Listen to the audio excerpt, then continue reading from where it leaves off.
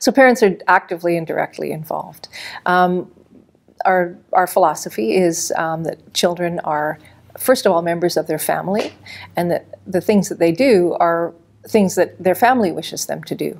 So that I'm not going to, just sort of pick something out of a hat and say, this is the thing you need to do.